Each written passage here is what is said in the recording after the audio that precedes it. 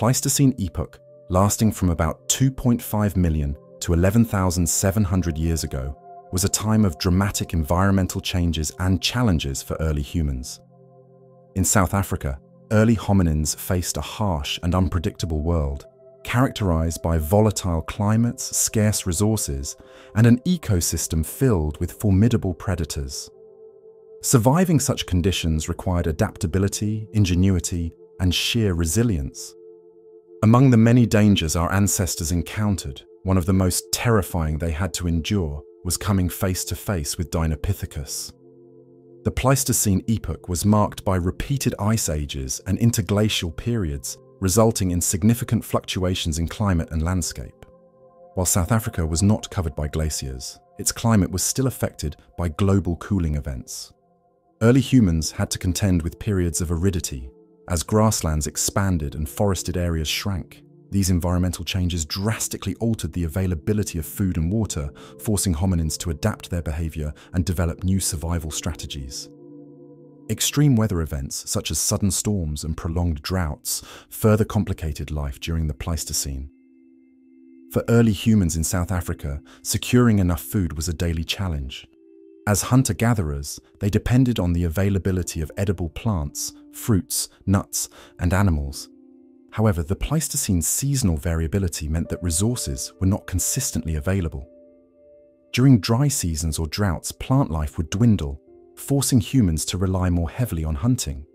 This posed its own difficulties, as hunting required skill, coordination, and tools that were still rudimentary during much of the Pleistocene. Among the many predators that early humans faced, one of the most terrifying was Dinopithecus, an extinct genus of very large primates closely related to modern baboons. Living during the Pliocene and Pleistocene epochs in regions including South Africa, Dinopithecus was a formidable adversary. Males of the species were estimated to stand approximately 1.5 meters or 5 feet tall at the shoulder, making them nearly twice the size of the largest baboons alive today. Unlike modern baboons, which primarily scavenge and forage, Dinopithecus is believed to have had a more carnivorous diet. Researchers have estimated that just 2% of their diet consisted of plants. Fossil evidence suggests that these massive primates were aggressive and opportunistic predators, capable of hunting a range of prey, including small and medium-sized mammals. For early humans, the sheer size and strength of Dinopithecus would have made direct encounters deadly. The powerful jaws and sharp teeth of these primates, combined with their speed and agility, made them a threat both in open grasslands and near forested areas. To avoid such predators, early humans likely relied on their growing intelligence and social organization. Living in groups provided mutual protection, while the development of tools and weapons gave humans a means to defend themselves. Fire, once mastered, may have served as a deterrent to predators, keeping them at bay during the night. Even so, the looming presence of Dinopithecus and other large predators would have been a constant source of fear, shaping the behavior and decision-making of early human communities. The challenges of the Pleistocene were formidable, but they also played a crucial role in shaping the evolutionary trajectory of early humans. Environmental hazards forced humans to develop tools, adapt their diets, and expand their range in search of more hospitable environments. The scarcity of food encouraged cooperation and the sharing of resources, laying the foundation for the complex social structures seen in later human societies. Predators like Dinopithecus added another dimension to the struggle for survival. Early humans had to develop strategies to minimize risk, such as avoiding known predator territories, using natural shelters like caves, and working together to ward off attacks. Over time, these strategies would contribute to the development of intelligence, problem-solving abilities, and group cohesion. To understand the potential threat posed by Dinopithecus, researchers have examined the behavior of modern primates. In India, troops of rhesus macaques and grey langurs have been observed attacking young children, sometimes with fatal outcomes. These attacks are often opportunistic, driven by competition for food or territorial disputes. The intelligence and social structure of these primates allow them to coordinate attacks and exploit weaknesses in human defenses, particularly when adults are not nearby. Modern baboons, though smaller than Dinopithecus, exhibit similarly aggressive and opportunistic behavior. They are known to raid farms, attack domestic animals, and confront humans, particularly in rural areas where food scarcity drives conflict. These behaviors demonstrate that primates are capable of identifying vulnerable targets, a trait that Dinopithecus likely shared and possibly amplified given its size and strength. Unlike modern baboons, which are primarily omnivorous and rely heavily on plant material, Dinopithecus is believed to have been more carnivorous.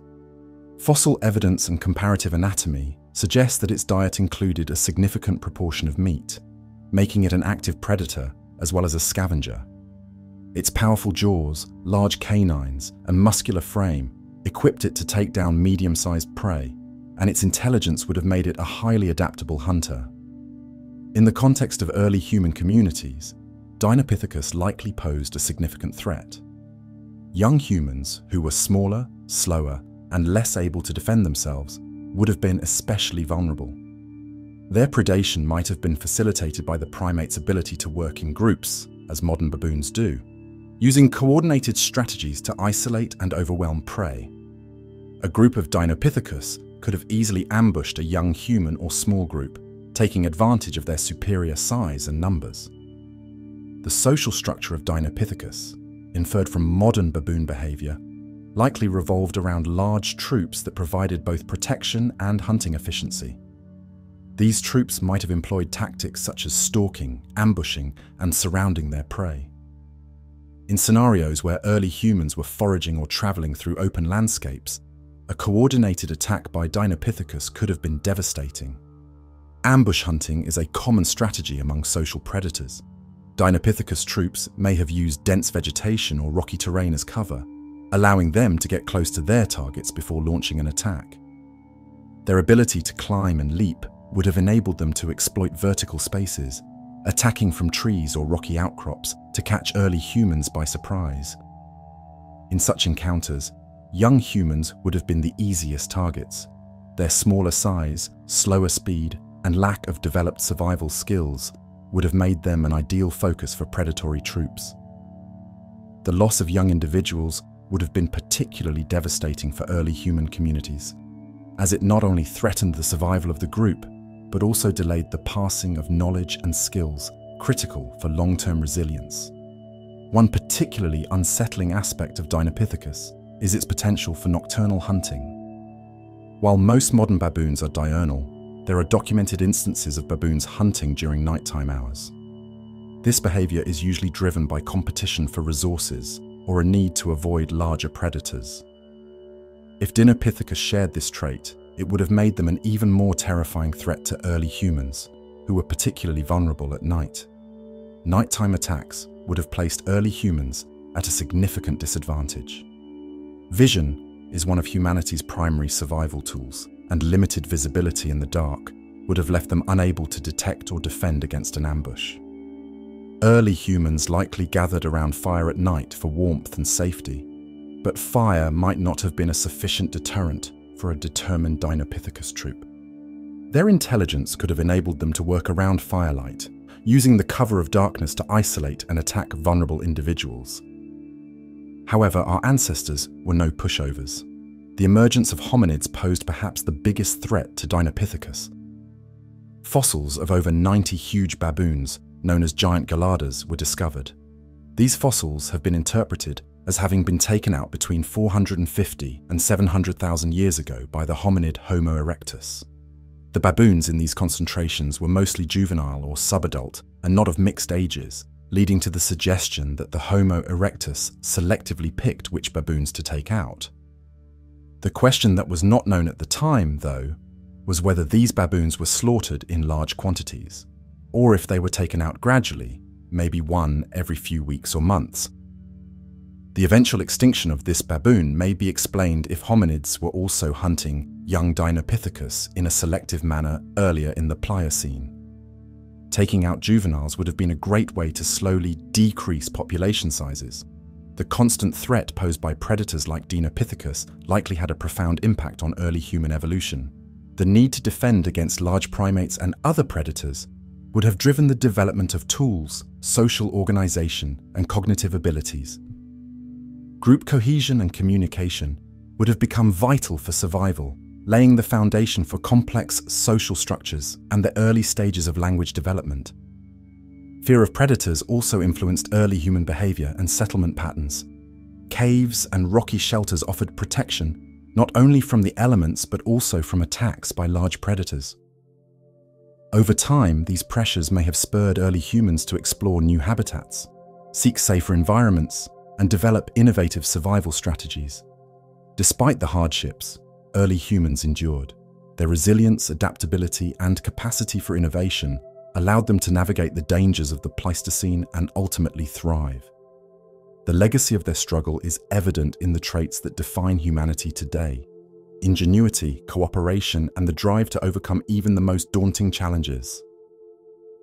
Early humans lived in a world teeming with predators, from saber-toothed cats and hyenas to massive cave bears.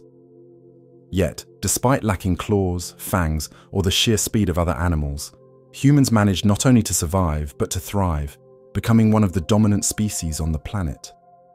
How did they achieve this? The answer lies in a unique combination of physical traits, cognitive brilliance, and social behaviors that set early humans apart from every other species. These factors worked together to help our ancestors avoid predation and secure their place as apex predators. One of the most significant advantages humans had over predators was their exceptional intelligence. The human brain is a marvel of evolution, capable of processing complex problems, predicting threats, and devising innovative solutions. This cognitive edge, while requiring enormous amounts of energy to sustain, paid off in survival strategies that few other species could match. Early humans were creative and resourceful in using their environment to ward off predators. For instance, they likely used thorn bushes to create barriers around their sleeping areas, forming a natural fence that deterred predators. Similarly, defensible shelters like caves or high ground were sought after and modified to offer protection. Evidence from archaeological sites shows that early humans understood the strategic value of these locations, as they often positioned themselves near water and resources, but away from open terrain where they were more vulnerable. Fire, one of humanity's most transformative discoveries, became a critical tool for predator deterrence. The light, heat, and smoke of a fire not only provided warmth and cooking capabilities, but also kept nocturnal predators at bay. Animals, including large carnivores, are naturally wary of fire, and early humans exploited this fear. Fire also enabled humans to stay active at night, giving them an edge over diurnal predators. Another critical survival trait was the combination of free hands and opposable thumbs. This anatomical advantage enabled early humans to throw objects, a skill few other animals possess. Throwing allowed humans to maintain distance from predators while still defending themselves effectively. Rocks, sticks, and later spears became weapons that could injure or kill predators before they got too close. A well-aimed rock could discourage an approaching lion or hyena, teaching it to avoid humans in the future. In addition to throwing, opposable thumbs allowed humans to craft and carry tools. Early humans created sharp-edged stones, wooden spears, and other implements that improved their ability to hunt and defend themselves. Unlike other animals, humans could transport their tools and use them whenever needed.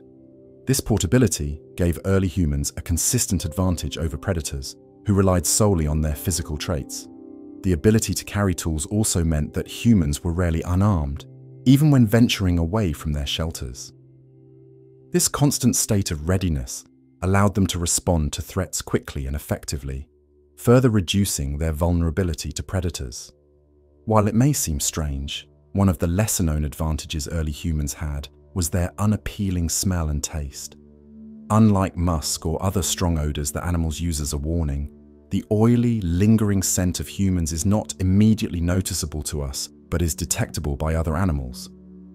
For predators, this smell signals that humans are not an ideal meal. While a starving predator might still attack out of desperation, most would avoid humans unless absolutely necessary.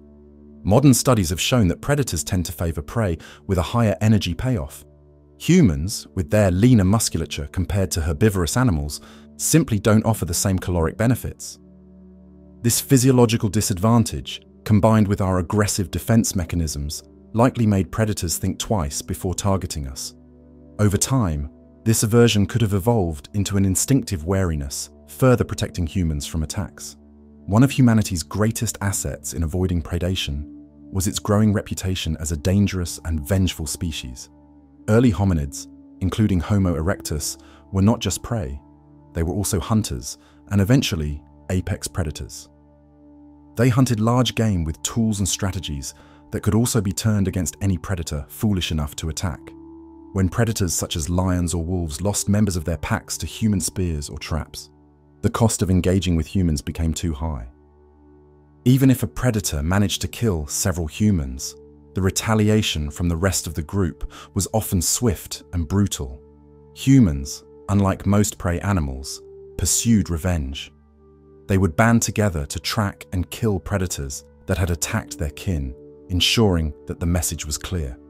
Targeting humans was a risky endeavor. This reputation extended to predators that might not have directly encountered humans. Over time, word-of-mouth communication in social predators and observation of human behaviors likely spread the knowledge that humans were not an easy meal. In modern ecosystems, similar behaviors are observed.